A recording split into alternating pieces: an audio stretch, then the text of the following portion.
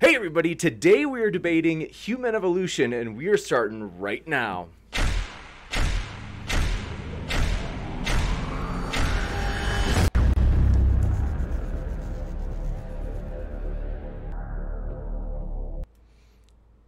Ladies and gentlemen, thrilled to have you here. Oh, we just hold on. We just had a picture swap. If you guys can do me a favor, if this is your first time here, consider hitting that subscribe button as we are very excited for today's debate. We've got a lot more coming up, including tonight. We actually have G-Man will be debating tonight whether on the future of America and whether or not Christian or atheist moral systems will have a better outcome for America's future. And not only that, but we are excited for, this is the first time I'm announcing it, folks. We are still confirming the venue, but Matt Dillahunty and Inspiring Philosophy have agreed to debate during our first ever mini tour for Modern Day Debate. So that'll be in Austin, Texas, where Matt Dillahunty and Inspiring Philosophy will debate on Modern Day Debate. So it'll be in real life. We're very excited about it. And also, we do have the one, the only, the legend, G-Man will be co-modding for me. You see G-Man on the bottom right. We have our boxes reorganized as it's going to be a fun one. And want to let you know, we are so thankful to have both Erica, who it's her first time here. We really appreciate you coming to hang out with us, Erica. It's a pleasure to have you. I'm glad to be here. And we have Kent Hovind returning as this is going to be a lot of fun. Glad. Thanks so much for coming back again, Kent Hovind. Thank you for having me. Absolutely. They're both linked in the description. So if you're listening and you're like, I like that, I want to hear more, well, you can hear more by clicking on those links right down there in the description down there in that little box. So with that, it's going to be a pretty kind of easygoing discussion. So the way the format's going to go is just so each speaker can kind of make their case. They'll have a roughly 12 minutes opening statement, and that's kind of flexible, and then basically open conversation for like 40 minutes or so, and then a little bit of Q&A and closing statements. So with that, I don't want to take any more time. If you have any questions, shoot them into the live chat. G-Man and I will be fishing those questions out of the live chat, and then we will be asking them at the end. So thank you very much for being here. And Erica, I have the clock set for you, and the floor is yours. All right. Okay, my name is Erica. I go by Gutsick Gibbon on YouTube. I do videos on anthropology, paleontology, things like that.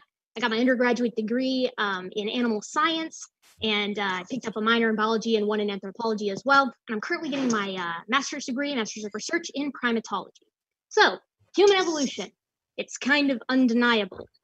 So, I'm going to start with a statement that both myself, Kent, G-Man, James, his audience, the entire audience watching, we're all apes. And this is because one doesn't ever outgrow their ancestor. You are what your ancestors were. Everybody knows Carlos Linnaeus, the father of taxonomy. And he was the first guy to kind of say, all right, let's have a classification system for everything. You know, let's figure out a way to give living things a sort of organization. And when he decided, when he was trying to figure out where humans were going to go in this sort of system, he had a few problems because he could recognize that humans were indeed eukaryotes, we're organisms made up of one or more nucleated cells, and we're animals because we have animal cells. We can't produce our own energy, and we don't have cell walls, we have cell membranes. He also recognized that we were indeed chordates because we have nerve cords. You can see here, this is a human embryo at 3 weeks, little notochord right there. He also recognized that we were vertebrates because our spinal cord is protected by our vertebra. And we're mammals because we all have body hair. The females of our species can produce milk to feed our young, and we have a 4-chambered heart. And he also noted that we were eutherians because we all have belly buttons, indicative of our ability to produce live young. But he took it a little bit further because even though Carlos Linnaeus was indeed a creationist, he also recognized that humans were, according to morphologic traits, which is how he classified things, how they looked, that humans were indeed also primates because we have large brains relative to our body size. We have these dexterous hands, flexible shoulders, and binocular color vision. He also recognized that we were haplorhines because we can't synthesize our own vitamin C and our noses are dry rather than wet. If you go up to a ring-tailed lemur, you stick your hand in its face and you touch its nose, it's going to come back wet, or your dog or your cat. Not so with us, not so with the haplorhines. We also don't have split lips. We have the remnant of it. You can go and look in the mirror and see it for yourself. I like to keep these things, these morphologic traits, things that you can see yourself, were you to stand in front of a full-length mirror. Linnaeus also recognized that we are simiiforms, or anthropoid primates. We have these complex social systems with which we communicate with others. And we also have unique structures with regards to our hind feet, our teeth, our orbits, things like this, and an even larger brain-to-body ratio.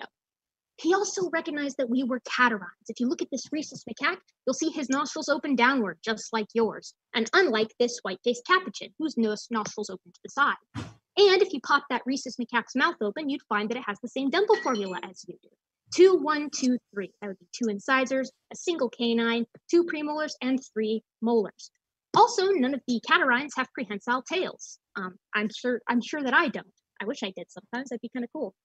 We're also hominids because pop open the mouth of an orangutan or a gibbon and you'll see that they have a Y-shaped molar pattern. This is unique to the members of the hominoids. We also have even more reduced caudal vertebra. That tailbone is shrinking even further, and we all have an increased ability towards bipedality. You'll see gibbons walking on 2 feet more than you'll see, say, a rhesus macaque. So we reach the hominids. Now hominids, all of us use tools. We all have a sort of protoculture in that we teach tool use to our young. We all have these long gestational periods, 8 to 9 months, and all of us have long parental care periods. This is so that we can kind of nurture those big brains.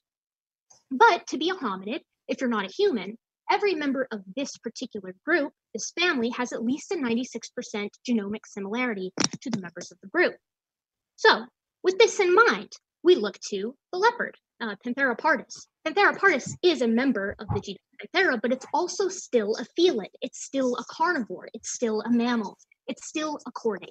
And similarly, humans, although we are a member of genus Homo, we are still hominids. We're still primates. We're still mammals. We're still chordates. So when Kent talks about moving from one kind to another, or you're never going to see an organism change orders. They only further specialize. So there is no way to classify the primates morphologically or by phylogeny and exclude the humans. We're going to talk about phylogeny in just a second. You could theoretically propose a soul or something like that, but it's not empirical, so it's not science. Morphology, that is. So let's talk about genetics for a moment. I've seen Kent talk about chromosomes and things of that nature. But chromosomes, while genetics is by definition a means to tell relatedness, chromosomes aren't necessarily the end-all be-all, so to speak. As Kent's mentioned before, tobacco and chimpanzees, they both have 48 chromosomes. And that would be absurd to say that chimpanzees and tobacco are as closely related as, say, humans and chimpanzees. And this is because organisms that are closely related have similar chromosome numbers, but that isn't necessary to actually forget that point. Never mind. Humans with Robertsonian translocation have 44 chromosomes, and they can produce fertile offspring with a standard 46 chromosome human. So it's important to note here that chromosomes don't necessarily determine relatedness. As I was saying previously, organisms that are indeed related have close chromosome numbers, but close chromosome numbers don't necessarily mean organisms are related. If we look at this, orangutans and gorillas, I think most creationists would say that they're both in the ape kind, but they certainly can't interbreed even though they both have 48 chromosomes. Same with tobacco and potatoes. But a donkey and a horse can interbreed and produce mules, which are very occasionally fertile despite having different chromosome numbers. This is why we don't use just chromosomes when we're trying to tell how related something is to something else. Instead, we use, these are some cool hybrids that I just put a picture in because I like them. Instead, we use entire genome. Now, if you take your genome and you compare it to your mother's or your father's, it's going to be much more similar than that of a stranger's. Same if you compared it to your grandfather or your great-grandfather. And the same is true with species, because when you compare the entire genome of a human being and that of a chimpanzee or a bonobo, any member of genus Pan, you're going to see a 96% similarity. And if you narrow that down just to coding base pairs, that number rises to 98%, 98.8 actually percent similar. Now, the cool thing about this is that when you line up all the great apes, including humans, so you're lining up the chimpanzees, the orangutans, the gorillas, bonobos, and ourselves, bonobos and chimpanzees are actually most closely similar to us genomically than they are to gorillas or orangutans. So we're each other's closest living relative. Now, the reason I keep harping on the fact that genetics does necessitate relatedness is because A paternity test is simply a dumbed down version of the genomic process of comparison that I just mentioned. So if we're going to throw out this, we have a lot of courts to contact because we're going to have to throw this out as well. So I know, I've seen Kent through debate with Bill Ludlow before about how, bones are just things in the dirt. They don't hold up in an honest court of law. But both paternity tests and fossils both are admissible in court. The fossil expert testimony of a paleontologist was in Kitzmiller versus Dover. And of course, this is a page from back in the UK, court-ordered paternity tests, which are indeed considered a solid means to tell relation. So speaking of paleontology, let's talk about it, because I love fossils. So obviously, this chimpanzee and this human are very, very different. They have a lot in common, but they also have unique differences. There are traits that are unique to the human skeleton.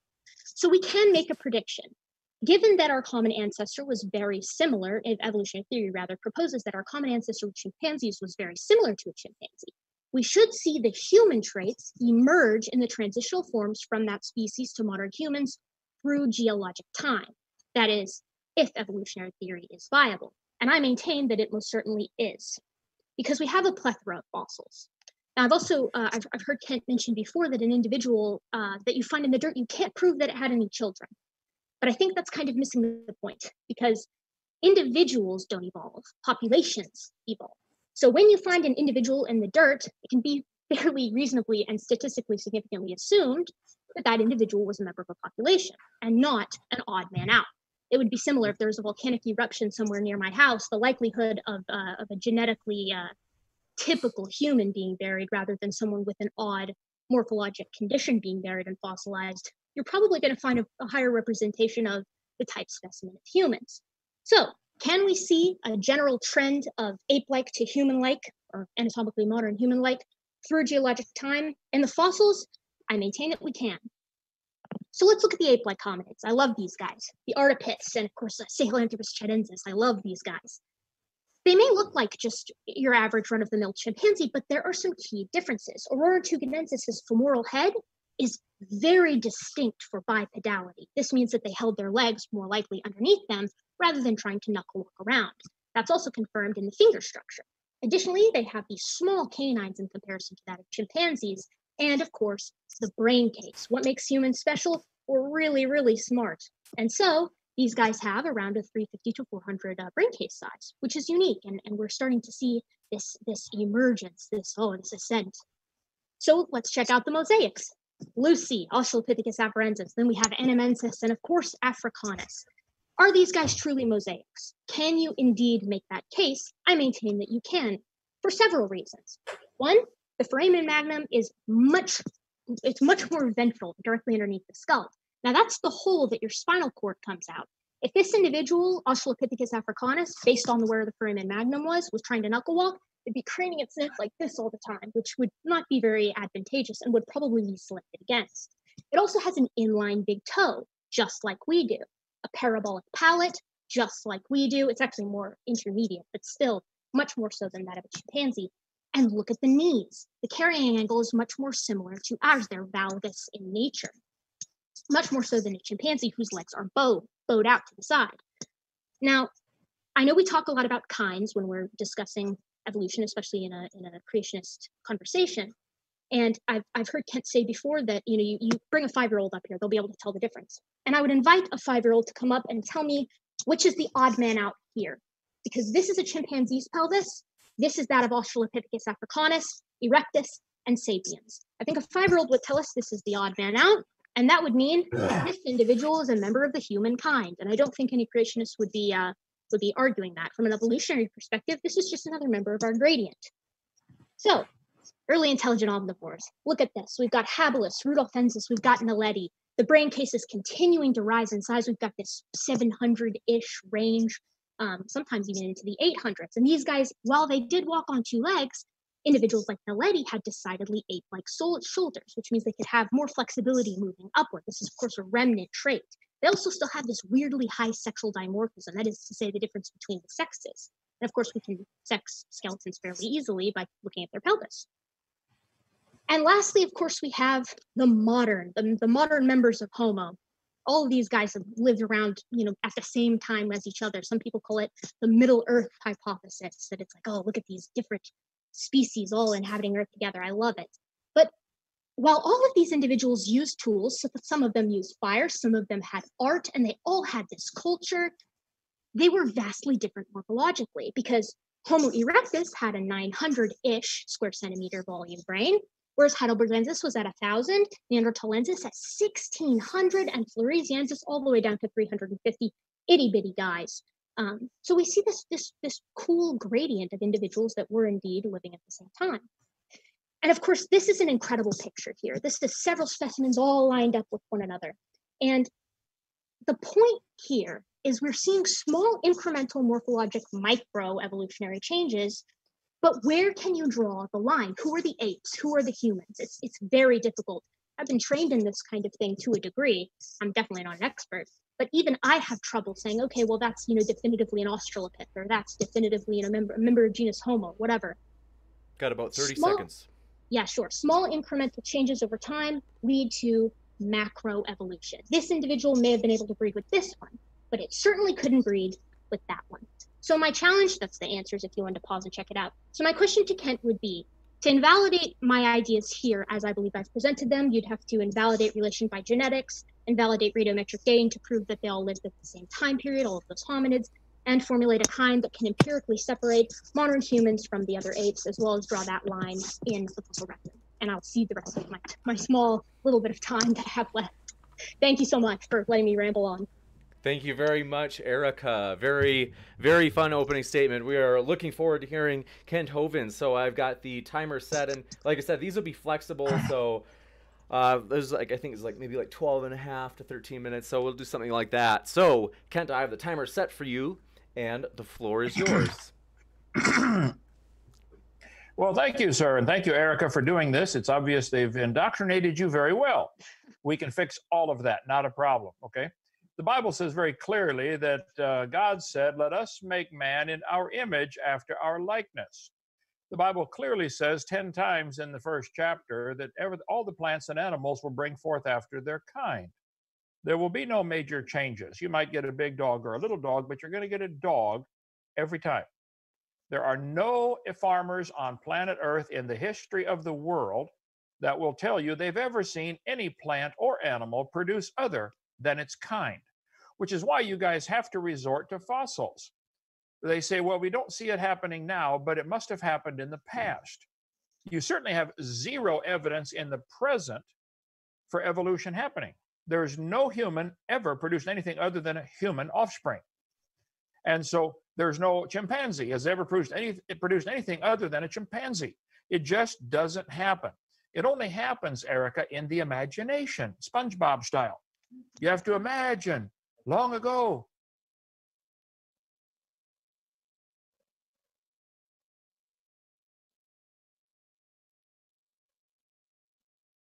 Oh, he's back. You might have him back. I don't know. I think we got him. We hear you. Okay.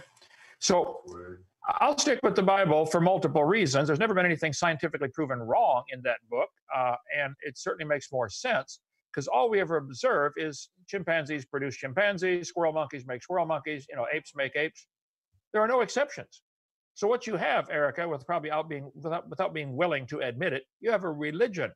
You believe, capital B, believe that animals in the past could do something that no animal today can do. And your evidence for that is fossils found in the dirt, which I mentioned over and over. You can't prove had any children, let alone children that were different. You can line them up any way you want, but that's not real scientific evidence. The fact that the eyes are different, or the nose is different, or the attachment to the spine, to the skull, that is not proof they're related, because you can line up ones that hold their head differently. And I'll get into that in a minute. The Bible says in the last days there would be scoffers who would be willingly ignorant, and they've swallowed Satan's lie of evolution, and they make these family trees, these timelines going from nothing exploding for 13.772 billion years ago and 9 weeks now since I made the slide. So nothing exploded. Slowly the earth cooled down and became a rock. And in that rock, it rained on the rocks for millions of years. and developed a soup, and the soup came alive. This is what the theory teaches. I'm sitting in a room full of textbooks. I can show you. This is what evolution says. And then slowly this rock, this single-celled creature, turned into a primate, and the primate became our more specialized species, man. That's what they teach. 13.7 billion years ago, Earth cooled down 4.56987263 billion years ago and formed a rocky crust, and it rained on the rocks for millions of years. And here we are, the primates and modern man, learning how to write 0.00001 billion years ago. This is the family tree, and you swallowed it, Erica, and I'm sorry about that, but they do show that man and the apes related. Now, when I taught school, I had some students that really left me scratching my head, wondering if maybe they had some ape in them, but no, we don't. The similarities you see in DNA and in structure is just as easily explained with a common designer. If I told you to line up all the cars in the parking lot by how they evolve from the tiniest one to the biggest one, and so you have all these cars lined up from small to large, and you get them gradually getting larger and larger, is that evidence that it actually happened? Or is that just you arranging things in the parking lot? Arranging pictures on a piece of paper like this is not scientific evidence. It's imagination. It's a drawing on paper. They do this to the kids all the time. They give them all these drawings. We came from a single-celled ancestor. You said something interesting, Eric. I don't really realize if you understand the importance of it. You said you never outgrow your ancestry. Well, these charts show us starting as a single-celled ancestor. Apparently, we outgrew that because I have way more than one cell in my body. I think you do in yours also. We did outgrow our ancestry. So I think you need to recognize there's a problem there. Now, you're going to say we're still all eukaryotes, single cell. We have a single nucleus with a cell wall. I understand all that. That's not proof of anything other than it's a great design feature that works. All the cars I've ever seen have electrical wiring systems. That doesn't prove anything, except you have to have electrical wiring to get the taillights to work and the brake lights and headlights. It's not proof of any ancestry at all. So let's see. Textbooks do say, though, that we came from a rock. Life on Earth today captured every square inch of the Earth, but when planet Earth formed, it was a dead rock. How did life get started? And you're specializing in school in learning about how humans evolved from an ape-like ancestor, and they've got all these charts. They say, boy, is this grandpa, a chapter on human evolution. Well, as I mentioned in my opening, the Bible says God made man in his image. And the Bible says at the end of time, there will be people professing themselves to be wise, and they became fools. The fool has said in his heart, there's no God. According to the Bible, at least, if you don't believe there's a God, you're a fool. That's what it says. And fools despise wisdom and instruction. This is my 201st debate, Erica. The evolutionists, most of them that I've talked to or talked with, despise the idea that there might be a creator. They don't want to learn anything that might indicate their theory they've been taught all these years is wrong, but they despise instruction. They really do. I hope you're not one of those. The Bible says the scorners delight in scorning and fools hate knowledge. Erica, the real knowledge, things that we can see and study and observe, that's what science means, knowledge, is humans produce humans, chimpanzees produce chimpanzees. Now, if you wish to believe, SpongeBob style, that they're related to an ancestor a long time ago, you can believe what you want, but it's not science. And I'll come to your school in London and debate the entire science faculty at the same time with half my brain tied behind my back. You tell them, Kent Hovind just challenged the whole school if I get half the time and we stick on one topic at a time. Let's see, let me skip up here to a couple things for sake of time here. This article says, he's the daddy of us all. African skulls reveal ancestors 160,000 years ago. This is the kind of stuff they're teaching you, and you apparently are swallowing it. Now, Erica, think for just a minute. When you find fossils like this guy, you don't know he's the daddy of anybody. And they've caught on now when I say bones don't evolve. You can't prove they had any children. So now you guys are saying, well, populations evolve, and this represents a population. That's just as dumb. We don't see any populations evolve either. Populations of cows are all over Alabama, and they still produce populations of cows. No farmer will tell you his population of corn ever produced anything but another population of corn. So it's just as dumb to say the population evolved as it is to say the individual. We don't see it happening. This article from Smithsonian says this animal is the mother of all mammals. This is absolutely stupid to say such a thing. Logic 101. If you find a fossil in the dirt, all you know is it died. You could not prove it had any kids, and you certainly can't prove it had kids that lived, and you really couldn't prove it had kids that lived that reproduced, and you couldn't prove it had kids that lived that were different than itself. Why do the evolutionists believe bones in the dirt can do something no living animal can do? Produce animals other than themselves. The charts all show us coming from an amoeba to a human. Well, apparently the amoeba produced something that was non-amoeba at some point, and a single-celled creature had to become multi-celled. There are no examples, none in the world, of a two-celled or three-celled or four-celled animal. I think the simplest is maybe 20. You have colonies of cells working together. That's not an organism. Every farmer in the world will tell you his cows produce cows and corn produces corn. There are no examples of anything other than that. So I do believe apes can turn to a human because of what we've seen with Bill Clinton, but otherwise I don't believe it. Okay. People say, do you believe in cavemen? I say, well, that depends on what you mean by caveman. Many people have lived in caves. In the Bible, there are quite a few people. Lot and his daughters, 5 kings were found in a cave. But there's the world's most wanted caveman. There was another former caveman, lived in a cave. So National Pornographic here said the first pioneer. I think someone's trying to make a monkey out of you, okay, by making you think. This guy says humans should talk like chimps. We should behave like chimps. We should walk around and scratch our armpits and go, hoo, hoo, hoo. That's BBC News. You're going to school over there, for heaven's sake, Erica. Straighten these guys out. Do they really go around at BBC News talking and acting like chimps? Okay. Well, I go through in my seminar part 2 of my video series, which you can get for $50 and watch it and return it and get your $50 back. But part 2 is where I have a whole section on all of the so-called cavemen. Many have been proven completely to be fraud. None have been proven to be intermediary. You can't prove it had any children. A tricycle is not intermediary between a bicycle and a car. It's made to be a tricycle. And it's designed to be a tricycle. So apes are designed to be apes. Humans are designed to be humans. So I go through a bunch of evidence on my video number 2, if you'd like a bunch more on that topic. New York Times in 1912 said, Darwin's theory is proved true. Really? Because they found the Piltdown man. And you know the story. It was touted as evidence for evolution for 40 years. Reader's Digest said, oh, the great Piltdown hoax. They said, wow, this thing's been in the textbooks for 40 years and it's a hoax. Piltdown man was declared an ape man, 500,000 years old, and validated by many of Britain's leading scientists, including Grafton Elliott Smith, anatomist Sir Arthur Keith, and British Museum geologist Sir Arthur Woodward.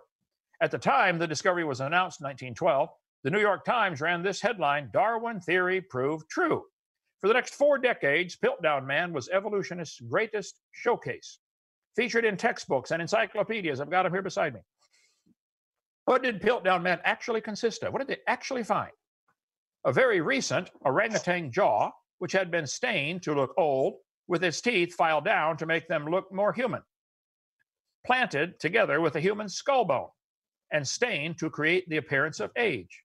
It was a fraud, and you know that, and most of them know that. I think all of them are hoaxes, frauds, or misidentified or unidentifiable. And they're teaching you this stuff. You're paying money to learn stuff that's going to be proven wrong in the near future. It's wrong now. It just hasn't, some of them haven't been proven wrong yet. I go through Neanderthal man, all the so-called ape men. There are no examples of man evolving from an ape-like creature. None. Some are hoaxes. Some are just simply unusual creatures that may be extinct.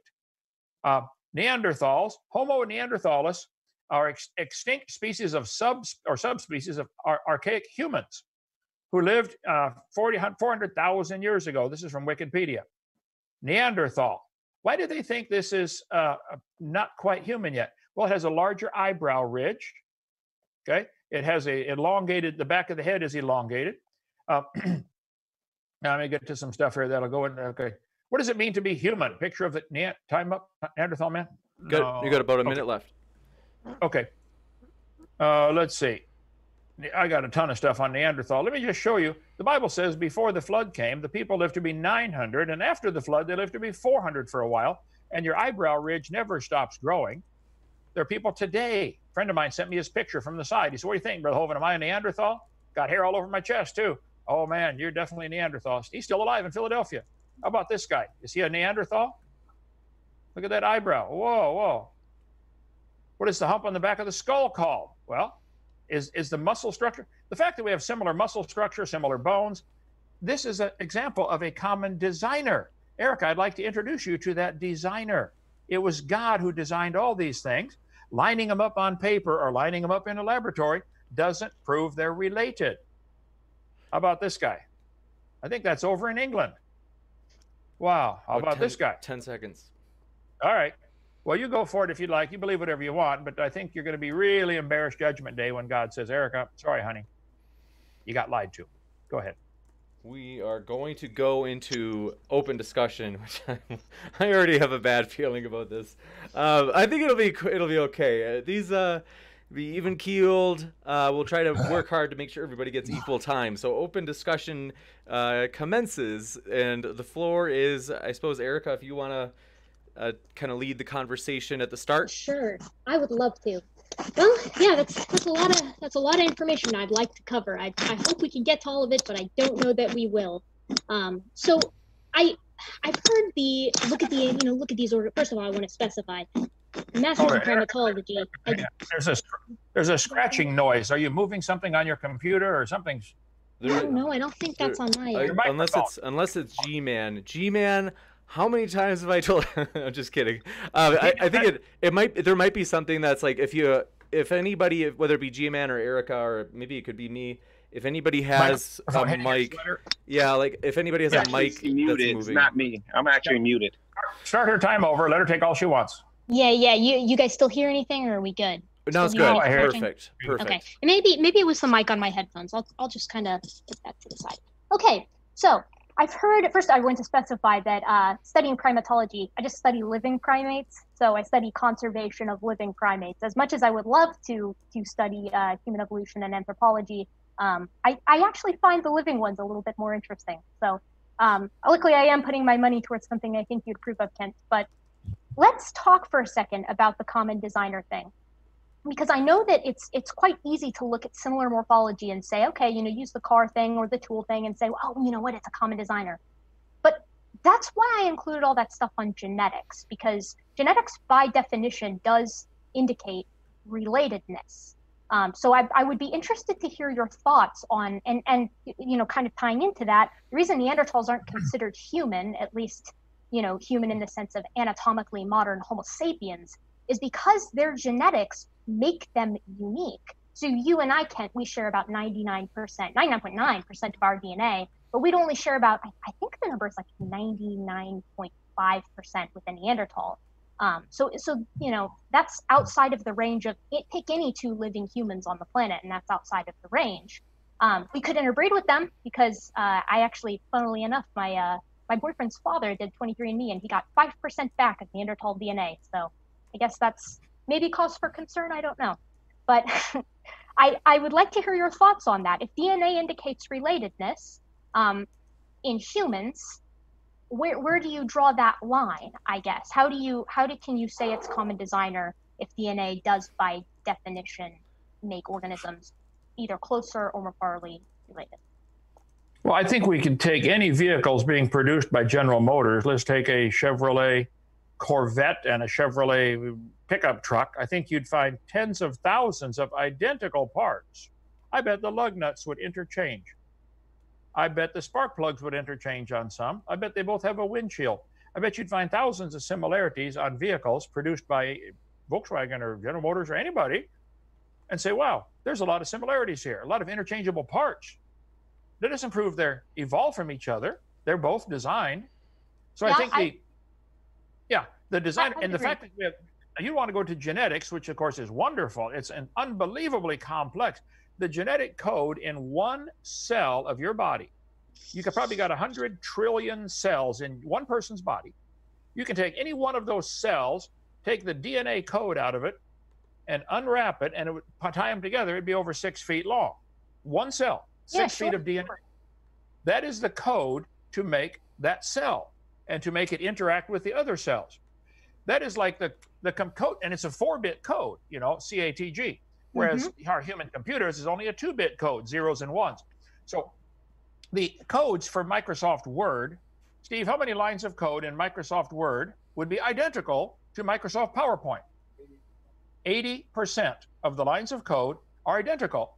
Does that prove those programs evolve from each other? Or two people with the same brain or similar brain, similar thinking process are designing the codes? So even if we are 98% similar to chimps, and we're not, it wouldn't matter though, that still would not prove common ancestry. It could prove a common designer. But this percentage sharing was proven wrong many years ago. Go ahead.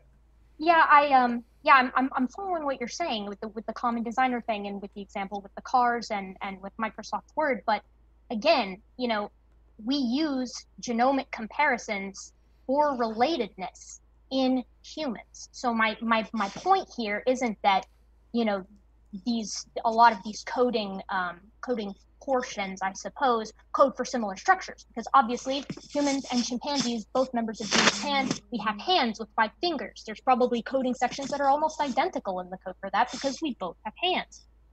But my point is that genetics necessitate relation in humans and in any other animal. You can do, you know, I used to work for a vet clinic, and we had individuals who would send their mutts saliva off for a 23andMe type thing to figure out, okay, how much of my dog is pit bull, or how much of my dog is golden retriever, how much of my dog is German shepherd, because DNA, relatedness, they go hand in hand. That's how a lot of these new big genomic companies make so much money. So I'm struggling with where you're drawing the line here. If paternity test, which is literally a dumbed down version of genomic sequence comparison, means relatedness in humans, how can you make the argument that it's not relatedness in between species? How can you not see that it's an argument for common designer?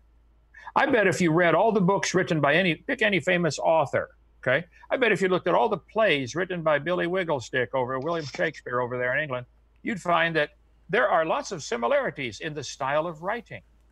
I bet you'd find the villain is revealed at 38% way through the play. You know, the plot thickens. And I bet you could look at any books written. You can look at all the books written in English language, and I've got a library full of them here. All of them use the same basic 26 letters. Whoa. Does that prove they're related, or does that prove that's the code with which you write English, 26 letters? So I think you're seeing something that's true, similarities in genetics, and you're coming to the wrong conclusion with the truth that you're given. I'll give an example here real quickly. I meant to get that ready. Well, anyway, so I agree there's a lot of similarities in the DNA, and there's been a lot of research done on that to try to show some kind of relatedness. If there are similar bones in the forelimb of animals, which there are, does that prove they're related, or does that prove that's a good design? I think I could go to just about any parking lot and show you all the cars have round tires. Does that prove a relationship, or is it because that's a design that works? Yeah, and I bet they have shock absorbers and a suspension system and a windshield. And I think all of them have some similarities because it's a design that works. It's necessary to have these features to drive a car. You have to have a steering system, be able to turn it. Not just drive it, but you got to steer it and turn it. A protection from the environment system, a car, a body of some kind. So what you're saying is true. Your conclusion is wrong. That's my point. It's common design. Totally with you on the card thing. Totally with you on you know, the comparisons that you can make between books, languages, you know, these kinds of things. Oh wait, Erica, we can't hear you at all now. Oh no, can you hear me? Now it's back. Oh, okay. Must have just cut out there. Okay, can you hear me still? Yep. Okay, cool. So let me put it another way. Let's say my mother and I both gave our genetic sample to a sequencer. They sequenced both of our entire genomes. They would find that they are probably 99.999% similar because she's my mother. You do the same thing with my grandmother, and it'd probably be very close. Not quite as close as with my mother, but still pretty close. So by your logic, though, that would be saying, okay, well, it's just a common designer. I'm not actually related to her. It's just a common designer. But my point is that when you have similar genetics, that necessitates relatedness. Yeah, there is a common design. I'm comfortable saying that between humans and chimpanzees. We look very similar. Our skeletons are very similar. Both of us use tools. Both of us have compassion. Both of us are warlike. But when you're looking at the genetics, you can't, I don't think that you can draw that line and say, okay, well, when you're comparing the genome between me and my mother, that means it's relatedness. But when you're comparing the genome between me and a chimpanzee, no, that's where it stops. So you need something empirical to say, this is why we draw the line here. And, while I respect your opinion, and I think that, if, from a faith-based standpoint, you want to say, yeah, that's my reason, that's cool. But I don't think that that stands as an empirical sort of line of thought. So explain to me the difference between me and my mom's genome comparison being relatedness, but not me and a chimp. Okay, I think to use the book analogy again, if we took all the books written by Shakespeare, all the plays written by Shakespeare, we would find a very high percentage of similarities in his style of writing, the words that he chose to use, etc. I think if you took all the books written by any author, you could do that, and probably, I bet somebody could read, who was good at English, could read a couple books and say, I think these two books are written by the same author. That's true. And they might find another family of books and say, now these 6 books were written by this same author. I think that'd be a good field of research. Now, does that mean the 2 authors are the same? No, no, no. Shakespeare can write some plays, and somebody else can write some books, and somebody else can write some books. So yes, I agree, you're related to your mother, no question about that. Does that prove you're related to a mosquito? Do you believe you're related to a mosquito, Erica? I do, and I'd love to get to that in a little bit. I actually have a slide for, I love visuals similar to you. I think it's fun. It's always very satisfying to gesture to something, and I think people get a lot out of it. But I do kind of want to focus on this key point here, which is that you do agree that genetically, my mother and I are related if you look at those genomes. So why can't you use that same logic between species? Because you use it within other species. You can do it with dogs. You can take my dog's a golden retriever. If you take her genome and you compare it to her mother's, they'll be very similar. You could compare her to a wolf and it'd be very, very similar. And you could go farther and farther back if you wanted to. But my question is specifically where you in particular, not using like books or cards or whatever, but specifically with genetics, where do you as an individual draw the line between me and my mother versus me and a chimp? Why do you draw that line? When you did the saliva DNA test on different dog saliva people sent in to you, or your lab, whoever did the test, were they able to demonstrate? They wanted to know what percentage pit bull, what percentage whatever. Sure. Did they ever ask for what percentage mosquito it was? No, I don't think that they would do that because that wasn't the purpose. Why that wasn't not? what people were paying money for. Are dogs and mosquitoes related, Erica? Why don't they find what percentage mosquito is a dog? Well, I really do want to touch on that, but I would like to wrap up the genetics between humans and chimps first. So what's your thoughts on that? Well, I think, sure, I'm in favor of genetics, but genetics are so complicated. This is like comparing all the code in Microsoft Word, finding the zeros and ones, and they've gotten really good at writing amazing codes that can do amazing things with computers. I like them, I use them. But does that prove the computer happened by chance, or that the code happened by chance? This is where you guys go way off the rocker and say, wait a minute, because these programs have similarities, that proves nobody made them, and they made themselves, and they changed themselves. There are no observations to tell us anything's able to change to a different kind. No dogs ever produce different kind. They did produce a dog, without exception. That's why you have to go to the past, which of course we can't do, and go to the imagination. Well, see these little changes from Great Dane to Chihuahua? Let's just imagine. No, stop right there. Right at that point, you're leaving science. Science is things we can observe, study, and test. That's the definition of the word has been for centuries. It comes from the word seer, the Latin word seer, to know. What do we know? And how do we know what we know? Okay, we know dogs produce dogs. We do not know dogs and mosquitoes are related. Now, you can believe that if you wish, but that's not science. But I've never had an evolutionist once admit when they leave science and go to religion, because it is a religious belief for you to believe you are related to a mosquito. And you're welcome to your religion. I don't fault you for that. But it's not science. I do think you should admit it's not science. You can't possibly know such a thing. And I think evolutionists should all realize this is completely unfair for you guys to force all of us to pay for your religion to be taught to all the kids in public school. Why don't you go start a private school and teach evolution and pay their own way through? I don't want to pay for kids to be taught they're related to a mosquito. I think that's stupid. Now, if you want, I don't care what you believe, but I do care when you want to make me pay for that. That's what I care about. Sure. I definitely don't. I would respectfully disagree with you and say that I don't particularly find cladistics or the genetics that supplies certain aspects of itself to evolutionary theory as a religion. I know where you're coming from. I do understand where you're coming from with that, but I do disagree.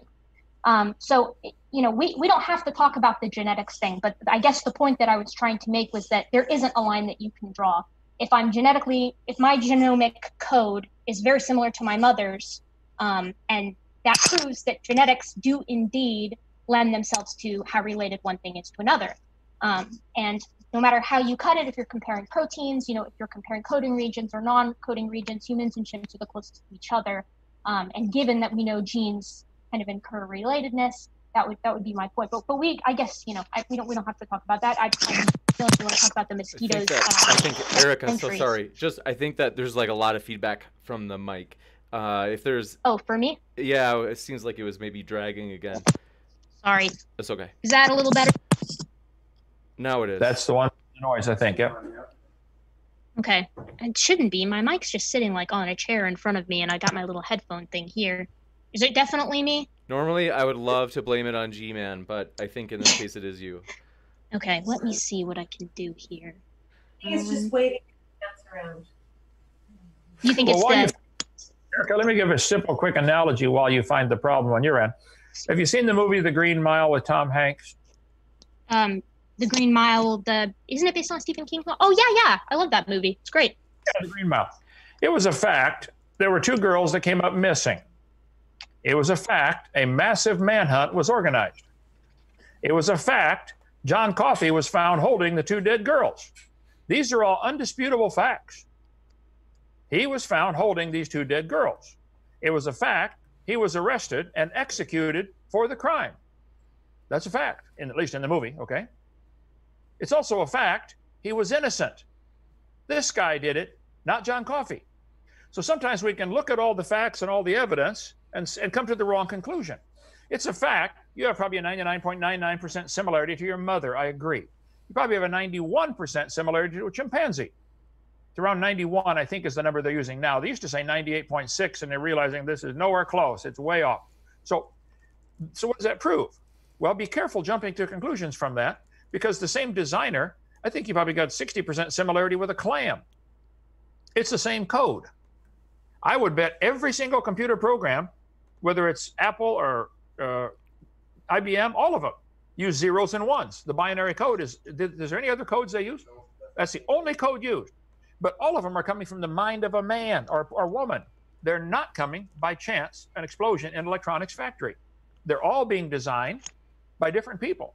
The cars, every car on the road, every single car was designed. Now, some people have different ideas. Some people want the front wheel drive, rear wheel drive, all wheel drive, engine in the front, engine in the middle, engine in the back. But the fact is, they're all designed. And so lining them up in some kind of fictitious order is not evidence of relatedness. All of them came from the mind of a designer. So the similar codes you find in yourself and your mother, now that is a common ancestry. And I think that's a wonderful field of study. But you're taking that evidence and going to the completely wrong conclusion. John Coffey didn't kill the guy. And you're not related to a mosquito. I'm sorry, you're not.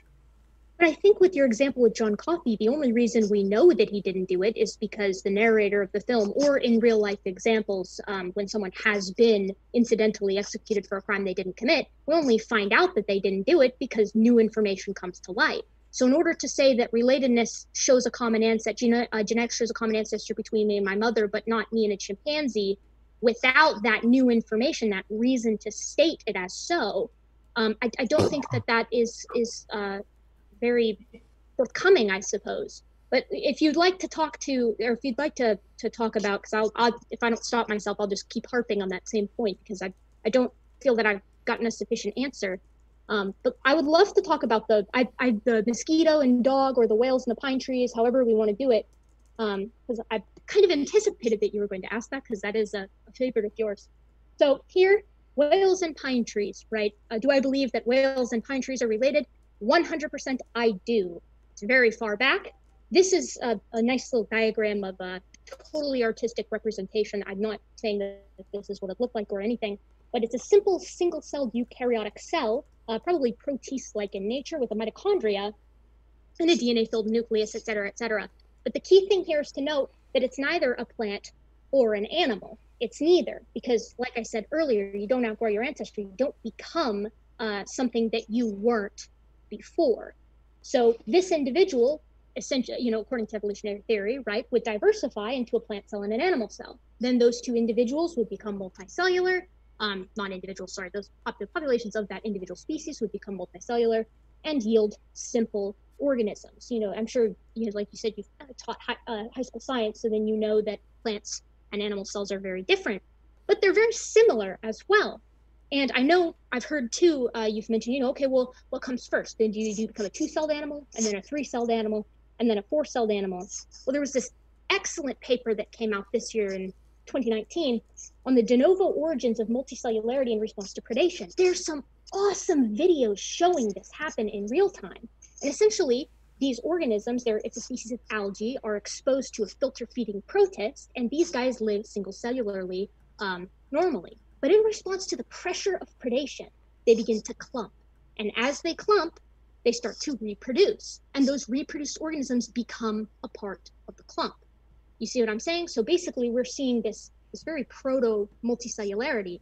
Hang on, this is a discussion here. Let me ask you. You say they became multicellular. Actually, they became a clump, a colony that worked together. And then you said they began to reproduce. Did the clump produce another clump, or did the cells in the clump produce another cell? Well, very similarly to how humans do it, right? When a human produces another human, first they produce a single-celled organism.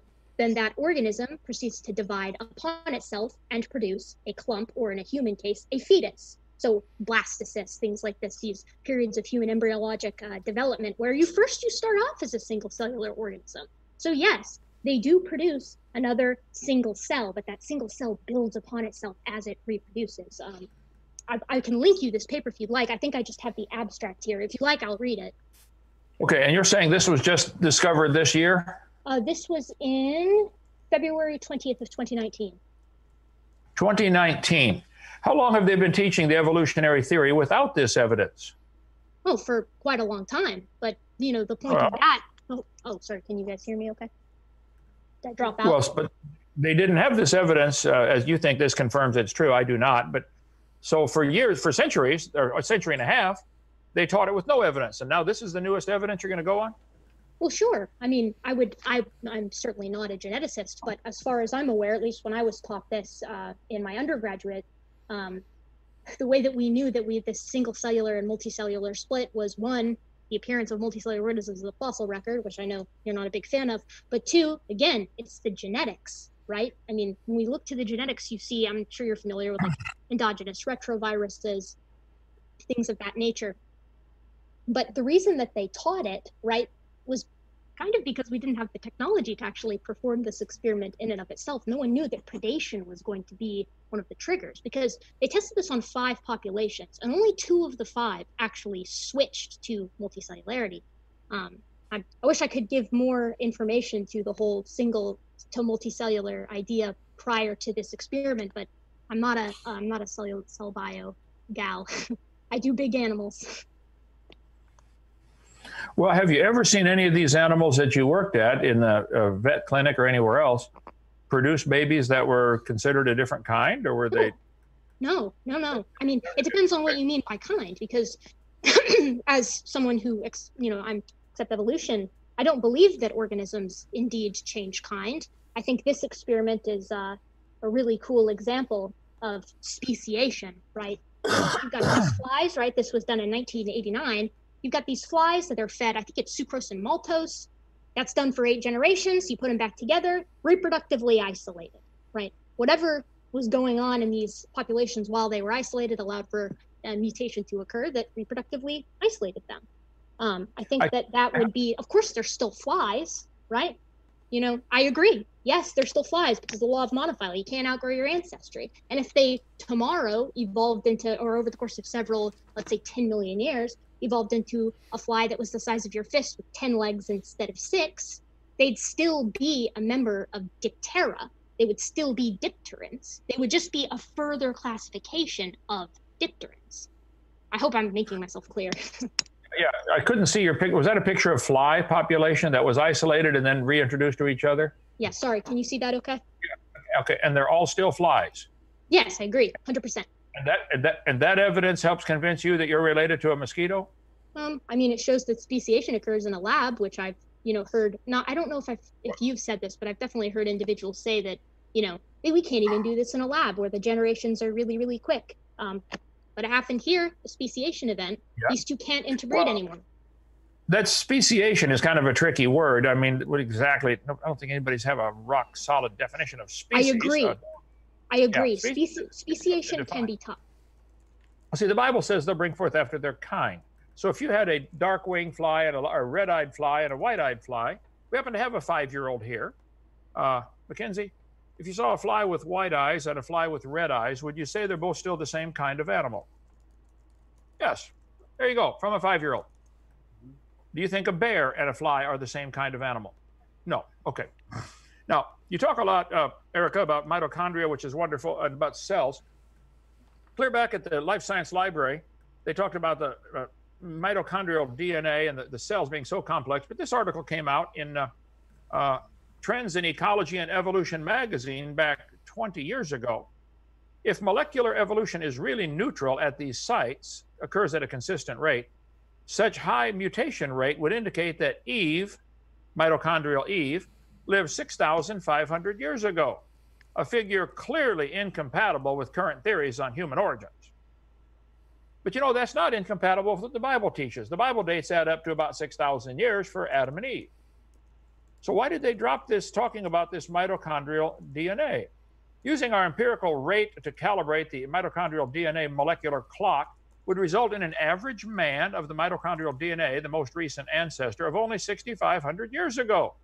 Wow. In the magazine Natural Genetics. This is 20 years ago. They've known that you could trace all the people back with mitochondrial DNA to within 6,000 years. You don't need millions of years. Sure, there are changes, but the changes are limited. They're still the same kind. You may get a big dog or a little dog, but Erica, do you think that the changes we've observed, actually we've created in dogs, vets do this, they get big dogs or a little dog. Do you think it's possible to get a dog as big as an elephant? Oh, do you want me to give you my opinion on that? Do you think it's possible that will they ever get a dog as big as an elephant? Well, it would take a very long time because at present, dogs walk up on their toes. So similar to an elephant, you would first have to select for these really thick leg bones, right? You'd have to select for something that can actually carry the weight of an elephant on top of it, or else it's just going to fall over. It's going to break its legs and be non-viable as an organism almost instantly. So similar to how evolutionary theories suggest that animals like elephants do indeed evolve, you sort of have to have these precursor structures already in place. You can't just breed Great Danes until they get that enormous, because as of right now, they get hip dysplasia because they're simply too large, right? I mean, but if you were to focus, I really do think if you were to focus on fixing the problems, such as inability to bear weight on such tall, spindly legs, if you were to fix those problems via artificial selection, or, I'm not sure what the ethics would be, but through genetic editing, I really do think you could get a canid that would be as large as an elephant. It would take a long time, a lot of generations, but I bet you could do it, especially now with modern technology. Do you think they'll ever get a dog as big as Texas? Well, no animal's ever lived to be as large as Texas, because if it was as large as Texas, what would it eat? That's a good point. How about as large as a whale? There are animals as big as a whale, like a whale. Or extinct Basilosaurus, or lead Sichthyes, or Megalodon. We have tons of animals that get really big, but they'll lead completely different lifestyles. Blue whales are filter feeders, lead Sichthyes probably was, but Megalodon and Basilosaurus, who were almost as big, the big shark, and then an equally large toothed whale, were both meat eaters. They had to spend all their time hunting. And mind you, they only existed in a period where other very large animals to feed upon also existed. I hope you can see when you go back and watch this video how much of what you're saying is relying completely on imagination. Imagine these animals over millions of years changing. Imagine them turning into something else. What about all the new information that's being added? to go from a single-celled creature, which clubs together to make a colony to escape predation, how much information would have to be added to turn that into a skeletal system, a nervous system, a circulatory system, a digestive system, integumentary system? There's a whole lot of systems in most living creatures, not just clump of cells working together to avoid predation. I mean, there's a lot of new information that have to be added somewhere, somehow. I know you can probably imagine how it might happen, but where's the scientific evidence that it actually happens? Well, Getting cells clumped together, it is not creating a new structure, and there's no new information in that clump of cells. Each cell is still the same kind of cell. So where does new information come in, or new structures? Well, I think it depends on what you mean by information, right? I mean, let's say you have a sentence, right? And as you know, we work with all of our base pairs, right? You know, adenine, thymine, etc. At ACTG. So we have 4 base pairs to work with. Now, when it comes to creating these brand new systems, I would point to what we see today with the evolution of feathers or scales or mammary glands or whatever you want to point to, because scientists have actually shown that all a feather is a modified scale. And the way they know that is because birds have both. You can look at them under a system, and you can genetically alter a scale and start to get, I think it's a rachis, the long backbone of the actual feather.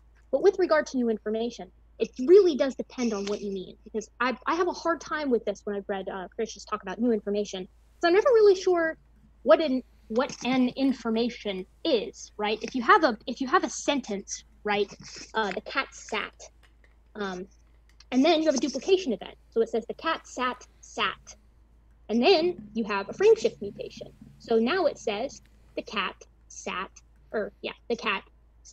sad, and then all of a sudden there's another shift, and it switches the word cat and sad, and now you have the sad cat sat. Now, the sad cat sat conveys a ton of new information when compared to the cat.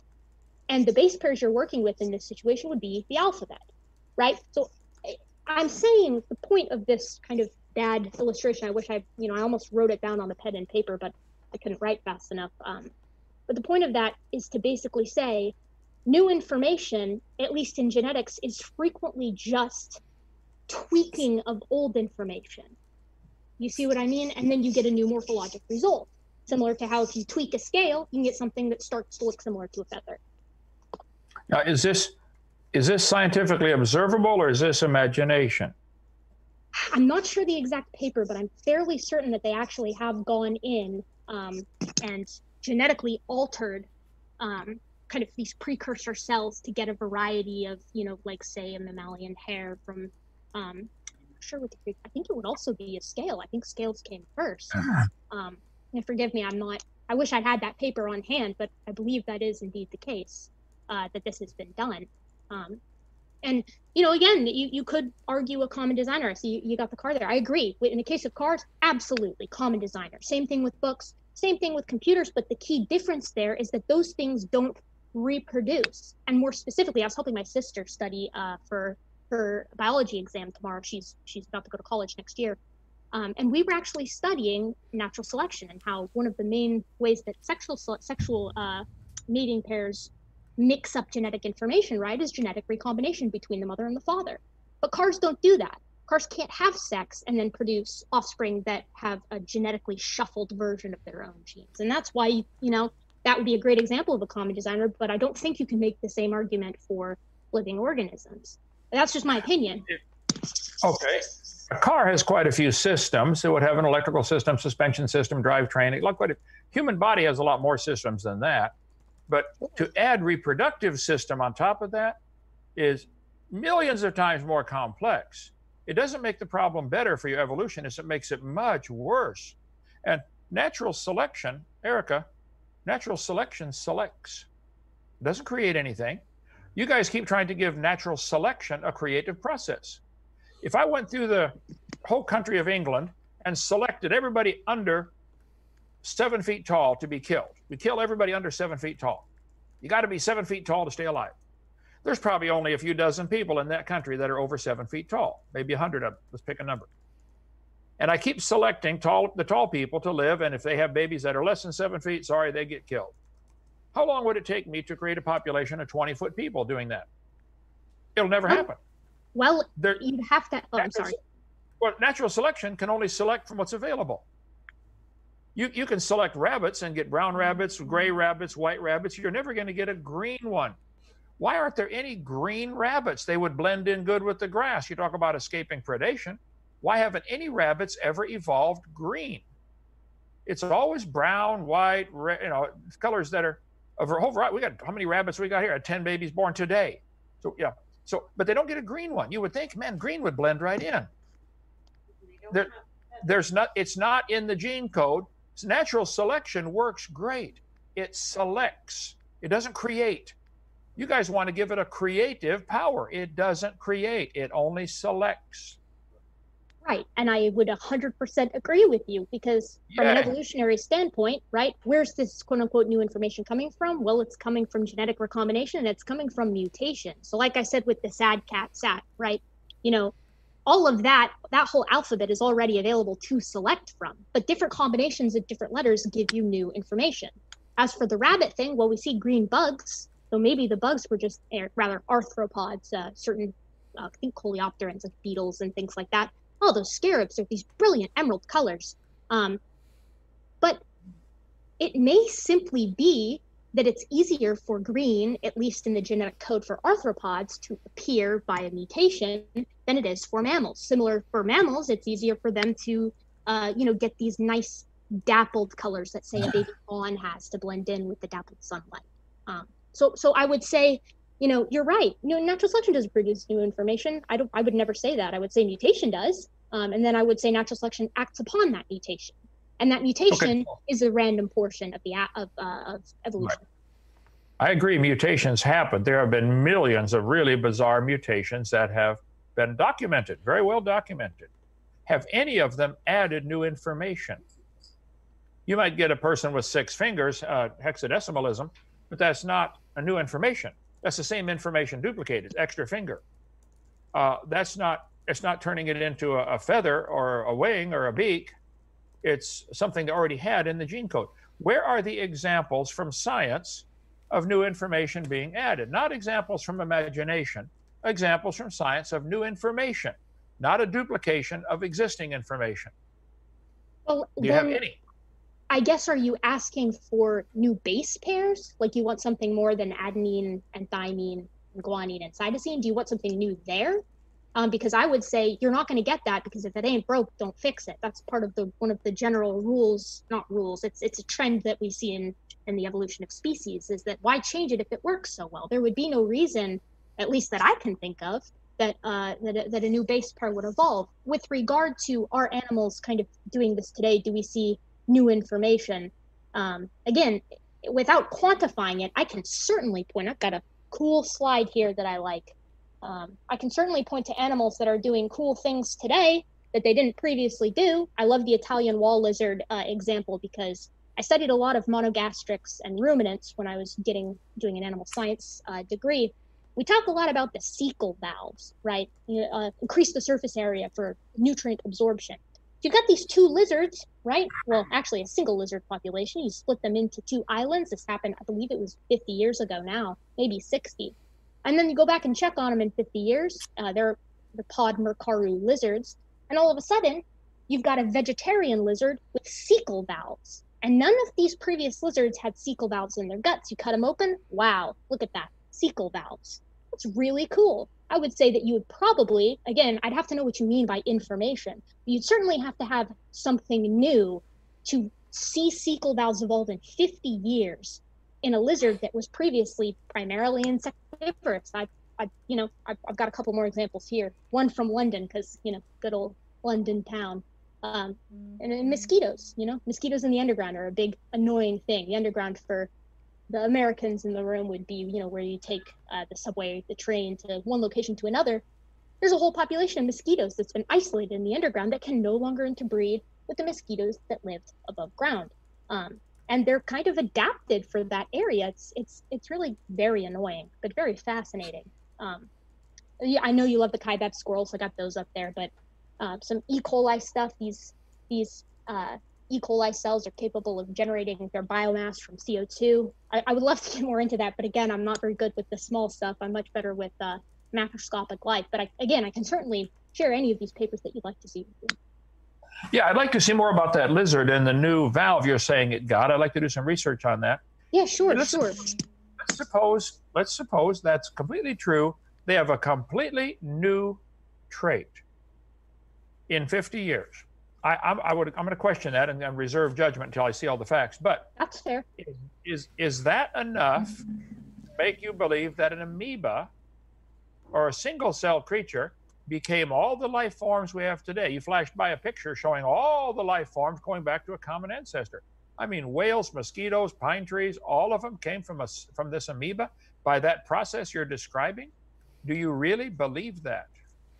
I mean, I really do, Kent. Honestly, I think that when you see this kind of stuff happening in such short time spans, I mean, you've said it before, and I would love to have a conversation with you at some time, at some juncture, if you would like, about the age of the Earth, because I know that's kind of, I'd like to stay with, human evolution in general here. But you're right, you require a ton of time. If you're going to accept evolution, you got to have that time. I would agree with that, at least to get from a single cellular organism to, the biodiversity that we see today, or in any other era of time, the Permian, the Triassic, wherever you want to go, because there's so much life and there's so much diversity.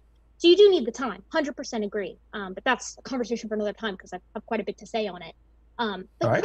Yeah, I think if you can do this in 50 years, I don't see why not. I think the evidence to the contrary, at least to prove it to you in that aspect, I would almost have to show every single transitional form, not as a fossil, but in media res, like recreate the evolution from the molecules to man or whatever in real time, which would be impossible. So I don't know.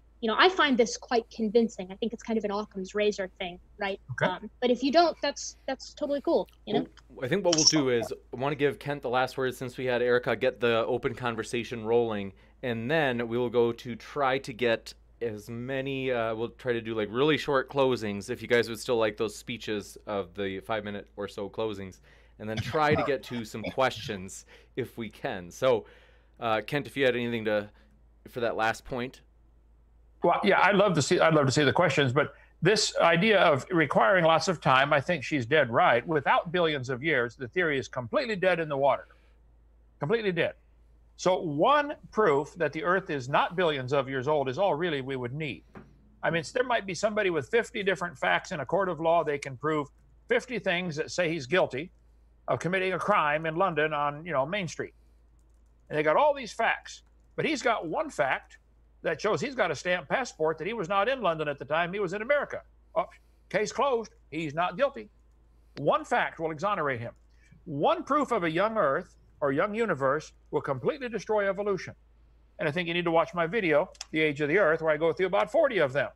I'd like each one refuted. Any one of them will do the job. Secondly, I would point out nobody has ever seen any animal produce on a different kind of animal. Even if this lizard had a new valve, or had a reenactment of a valve it used to have and lost and came back, or if the mosquito population can't breed with the other mosquitoes, it's still a mosquito. Is that process going to create new information and go from an amoeba to a whale? There's a lot of different information has to be added, like Gotcha. all the information, the nervous system, the heart, etc. So now I'd like Erica to see it from my point. Do you understand why such a high percentage of people, especially in America, resent calling what you believe science, and they resent it being required education for their kids? It's not science. Even if it's true, it's not science yet. It's not proven. It's not demonstrable. I think it's not part of science. Go ahead. Unless we're gonna, okay, I was just gonna say, unless we have the official closing statements, I just want to make sure that we're still in convo mode and wrap up for the Q&A. So thanks so much. I'm gonna try to read through as many as we can, and then would you guys like the closings, or are you okay with jumping into Q&A? I can jump into Q&A. I'm okay without a closing. Thanks for your flexibility. People have loved this conversation, by the way. In the live chat, people are honestly just absolutely, they are enjoying it. So Thanks to both of you guys for being on again. And just to let everybody know, reminder, they are linked in the description. You will notice that our co-moderator, G-Man left. He is preparing for his debate that is coming up in 25 minutes, where he will be debating Johnny on which ethical system, Christianity or atheism, or ethical theories from those worldviews, which one is better for America's future. So that will be an interesting one. He is getting ready for that one as we speak. Back to the Q&A. Thanks for your super chat from Ray Chaudhry. They said, let's see, I have no idea what this means. Is sovereign citizenism a religion? I don't Who's know. that question? I think it's for you. I have no idea what it means. Okay. There's no such thing as a sovereign citizen. You're one or the other. The sovereign is sovereign and the citizen is citizen. You can't be there's no such thing as a sovereign citizen, like jumbo shrimp. No such thing. Gotcha. Thank you. Let's see. I'm going to try to fish through for the ones that for sure seem relevant to the debate, as that one confuses me. Teoga Art, thanks for your super chat. They said, is religion a product of biology? Is that one for me, maybe? Maybe. I think we know Kent's answer. Yeah, I mean, I think that's a really fascinating question, and there's actually a lot of psychologists. I would recommend to this individual to read The Moral Animal by Robert Wright, because this idea of essentially trying to explain the world around you is kind of almost certainly a byproduct of the natural curiosity that humans have. I mean, I would absolutely say that's something that's unique to people. So I don't know. I would love to know the answer to that question, though. Gotcha. Thank you very much. Next up, appreciate your super chat from Steven Steen. Appreciate it. He said G-Man as mod won the debate. G-Man always wins. Thanks, Steven. Ryan Gordon, thanks for your super chat. They said, how would an animal survive during the process of growing fins while losing legs? How is it supposed to swim or walk? And why... and does it grow gills or a blowhole conveniently at the same time? I'm gonna assume that one's for me. I think so. Awesome question. I could point to some cool transitional forms, or we can talk about, say, the lungfish. The structure of Tiktaalik, or maybe a Canthostega or Eusthenopteron, all of which are considered transitional forms from the sea to the land. You can actually spot in their fossils the structures that show that they could breathe air and also filter water through the gills. Actually, I don't think Eusthenopteron is included in that. So it's less an immediate, oh, lose this thing, get a new thing, and more, sometimes you've got these awkward looking organisms that kind of have both. Because you're right, you're never going to see lethality rise up in the midst of evolution, at least if you're looking at an end product organism as with kind of 2020 hindsight. It's not going to happen. So my answer would be check out some cool transitional forms because they directly answer your question. They got both. Gotcha. Thank you very much. Next up. Gotcha. Let's see. Terry James, thanks for your super chat. They said, Kent, the textbooks clearly state life came from the ocean. Why don't you mention that? And then they said, is it because you know it doesn't sound crazy since we are made of water? Life came from the ocean and we are made of water. What on earth is that? I would say iron comes from the ground. So cars are made from the ground because they're made out of iron, mixed with carbon and made steel. I don't understand the analogy here. The Bible clearly teaches that God made creatures to live in the water. And he made creatures out of the dirt. He could make creatures out of nothing if he chose. He made the earth out of nothing, and God can do that. The God that I worship can do all that stuff. So I guess I don't completely understand what his question is. We don't ever see any animal in the water produce an animal that is different than its kind. Whales produce whales, fish produce fish, sharks produce sharks. Does anybody know of any scientific examples where an animal has become a different kind? I'd like to see it. Other than, imagine, millions of years ago. Fossils can't count for that. It ought to be happening today. There's a lot of animals on the earth today, like a whole lot of them. And nearly all of them having babies. Why don't they do it today? Why do we have to rely on the past? Gotcha. Thank you very much. And quick question, super chat that I'm pushing to the top because it's such a good one. It's a juicy one. It's one that I'm like, oh, like, could it just be the case? David Baldock said, Kent, are you going to debate RN Raw again. And the reason that I was so excited to see the super chat is because we'll be on tour in Texas. And I know that, Kent, you had mentioned, you said you were concerned that he would basically speak over you and you wouldn't get a chance to speak. And so you said, if I remember right, you said you'd prefer to have it be the case that you can prevent him from doing that. Is there any way we could arrange this debate? Because we would be pumped to host it in our debate tour coming up in a month. I think this guy actually will mute him. Okay. Here, the one time I talked to Mr. Ra, Mr. Nelson is his name. He calls himself RN Ra, the sun god, which I don't believe for a second. Not bright or sunny. But he interrupted me 288 times in my 36 minutes of talking.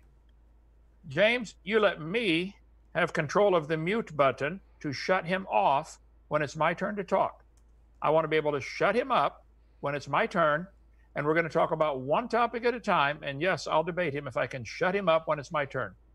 I will. Otherwise, I won't do it. I will I'll ask do it in writing. Okay, I will. I'll do it. I'll respond. I'm going to respond. He's on my list. My Whack an Atheist program I'm doing. We're having a blast. Whack an Atheist. I'm going to put RN Ra on here, and I'm going to whack. I'll pick one of his top programs. I asked him to give the best 3 evidences for evolution. He rambled for 20 minutes and finally gave 3 evidences that he thought were the best in 2 minutes and 30 seconds. I spent 7 hours debunking those 2 minutes and 30 seconds. He doesn't have any evidence for his religion, and evolution's his religion. It's not science. Yes, I'll debate him if it's one point at a time, and I can shut him up when it's my turn to talk. Okay. He won't agree to that. Well, if I ask if we can do it live in Dallas on the debate tour, is it okay if Aaron could have his own to keep it so you guys, it's almost like you both have the nuke button, so you both don't want to use it because you know the other person will use it. Would it be okay if he has a mic button too? No. Yeah. But when it's my turn to talk, I want to be able to finish. Have you noticed during this discussion here, Erica, I don't interrupt you unless I can't hear you or something. I let you talk, make your point. I do the same for Mr. Nelson. I'll do the same for all my opponents. I'm polite. I'm a gentleman. I let them talk. I don't shout over them or interrupt them mid-sentence. Gotcha. Watch the discussion I did with RN Ra 288 times in 36 minutes. He can't shut his mouth. Well, I will. Let me shut it, and we'll debate. I will ask him. I'll still try to work something out. All right. Thanks for your question, David. And Stupid Horror Energy, as she calls herself, thanks for your super chat. She says, Hovind, you say that we don't know if the bones had any kids. Are you aware of a fossil from China of an, I forgot how this is pronounced, it's been a long time, ichthyosaur mother giving birth? Is that pronouncing it right? It's ichthyosaur, but it's pretty close. Thank you. So, yes, I'm well aware of it. I've got a picture. I use it in my seminar. We have a picture of a fossil of a fish-like animal giving birth, and guess what the baby looks like? The mother. And I say, as I said, 5 or 6 points, you can't prove those bones had any kids that lived. Did that baby fish live? No, we found the fossil of it. It died. Okay. Did it have kids that were different? No, it looked just like its mother. They're just, that's my point. Okay. Gotcha. Thank you very much. I don't know if, folks, this is all my fault. Like, I'm so sorry. We can try to read through these super chats as fast as humanly possible, which we will do in a second. But then we'll have to wrap up pretty quick because I did promise the next debaters, and then I usually promise Kent that we'll try to wrap up within an hour, which we've totally gone over tonight. Sorry about that. But, I mean, he was enjoying his talk with Erica. She's a pleasant person. Oh, thank you. I'm glad to be here. Am I really that bad? Okay, so anyway, we appreciate both of our speakers being here, and I'm going to try to make this as quick as possible. Robert Summer says, oh, yes, thank you, Robert, for your criticism. I appreciate that. Let's see. On Helton's children. Can we go back to school yet? We miss our friends. I'm confused, but thank you for your super chat. Next up, Jay Shai said, Kent, the real reason we have a nested hierarchy is due to speciation. If speciation didn't happen, everything would be microevolution, the same species. We don't have that. Speciation creates all macro. If you want to have a chance to respond to that, you can, of course, Kent. He thinks the variations we see that they're calling a new species is enough evidence to be evidence for macroevolution, where it becomes a different kind of animal. So we see, 339 breeds of dogs have been created, mostly created, not evolved or developed by themselves. And that's proof that dogs and mosquitoes are related. That's, I think, way off the charts on the stupid end. Gotcha. Really quick. Thanks for your super chat. Franks92 said, great job, Erica. Hope to see more. So a lot of people have been saying, hey, you should bring on Erica again. So it sounds like they I'd love to come on. Anybody who wants to talk human evolution, age of the earth, or just primates. I love talking about primates. Shoot me a message on YouTube or whatever. A fellow named Standing for Truth already asked. So thanks for your thanks for your question. Sarah said paper wasps have evolved facial recognition codes easily, or they said paper wasps have evolved facial recognition. Codes easily evolve in nature. I think that's for Kent.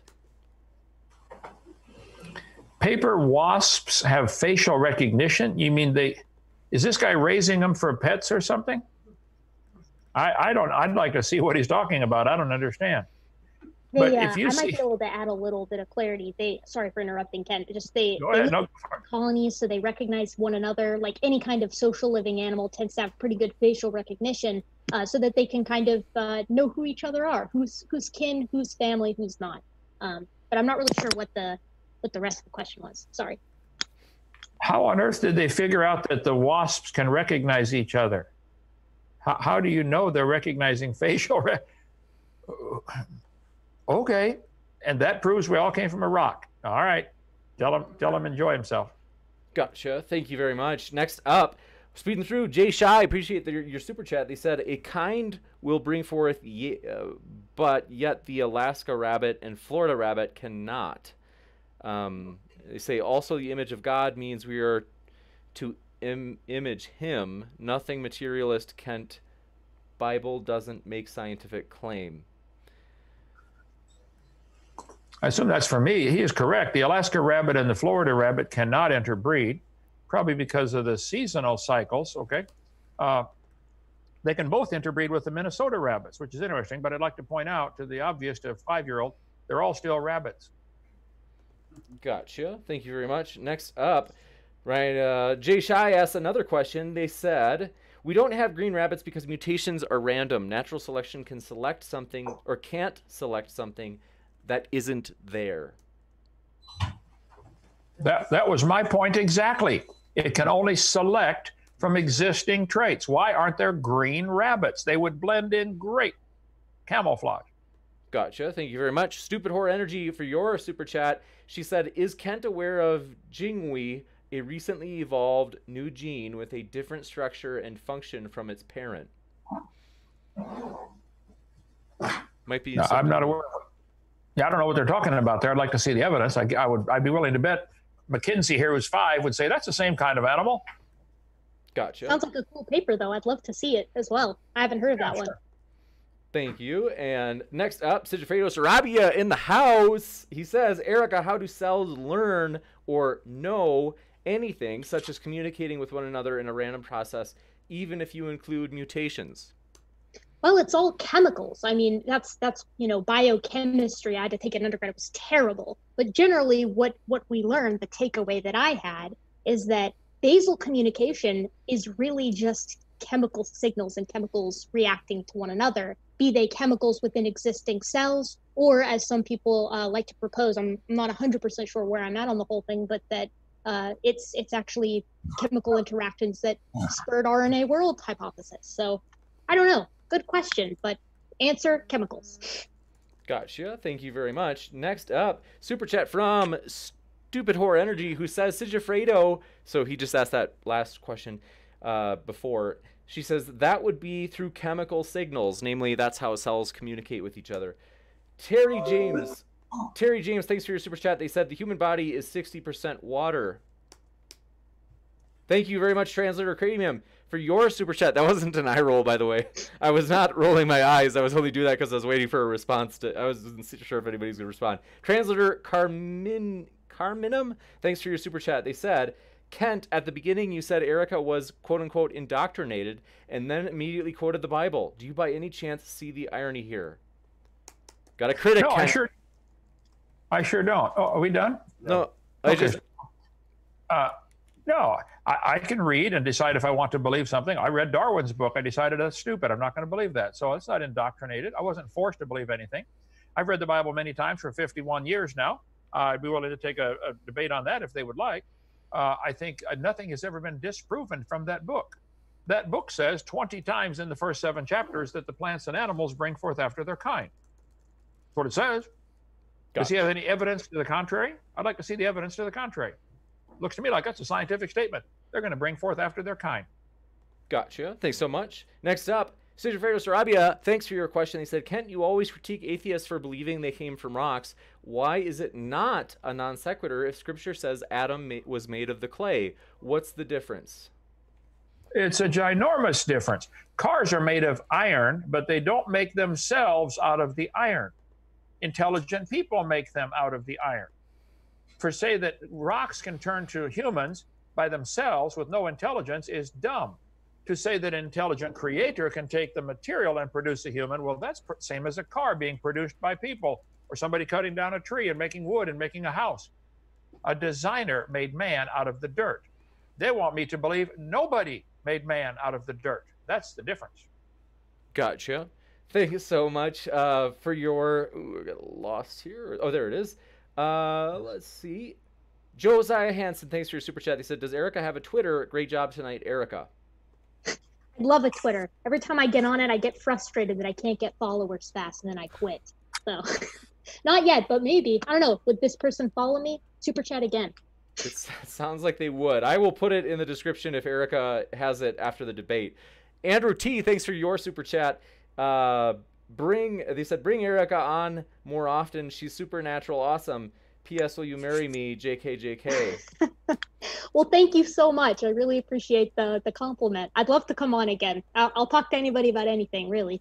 That's nice. Who was that? Thanks for that super chat, Steven Seen. Or no, sorry, it was some. Okay, Patreon question from Brian Stevens. They said, thanks for your support, Brian. He said Kent said his CV is on Dr. Dino in his last debate. I went there and his CV isn't there. Where can we find Kent's CV or resume? My PD or resume? I don't understand. CV like CV like curriculum vitae, I think they mean. Like resume. Like resume. I give my testimony many times. My website is drdino.com, DRDINO. I'll be glad to answer any questions. They can call 855-BIG-DINO, extension 3. I guess you need to clarify the question. Is he wanting to know what I believe on certain topics? I think I make that real clear in my presentation. I think it means like a resume, like like where you like past history, experience, like degrees, all that. Well, I had my daddy was a Marine World War II and taught us boys everything. He came home and had 3 sons and a daughter. He taught us I've built 9 houses. I've taught high school science and math 15 years, algebra, geometry, trig, biology, earth science, physical science. I had to teach 1 semester of anatomy because the teacher was sick. I enjoyed it, but I had a lot to learn in that. I mean, I enjoy teaching it, learning it, but what does he want to know specifically? I've done a lot of mechanic work. I've had 135 cars. I can do just about anything to a car. I said build houses. I'm not real good with having babies. I didn't have any. My wife did. But so there's probably some limits in there somewhere. But what do they want to know? I don't understand. I can come back to this. I just got to make an announcement to let people know I'm so sorry, friends, that for the last super chats, like the last few that have come in, I can't read them because I just want to wrap up both for getting our speakers out of here in a timely fashion and because I have another debate scheduled in 6 minutes. So I'm going to read the last ones we have. We've only got 2. Terry James, thanks so much for your super chat, and I'm so sorry for anybody who sent it. If you want, seriously, I'll Venmo you the money back, seriously, because I know that you guys are expecting it to be read. Terry James, appreciate your super chat. He said, Kent, if a rabbit population changed to the point where it didn't have long ears, would it no longer be a rabbit? Well, if a rabbit grew wings and could fly, just imagine, would it no longer be it doesn't happen. Why are we going down that rabbit trail anyway? It doesn't happen. Gotcha. It's been a great time tonight, folks. I want to remind you that both Kent and Erica have their links in the description. So if you've enjoyed what you've heard, you can hear more at their links below. It's been a pleasure. Thank you guys very much for being here with us tonight. Awesome. Thanks for having us.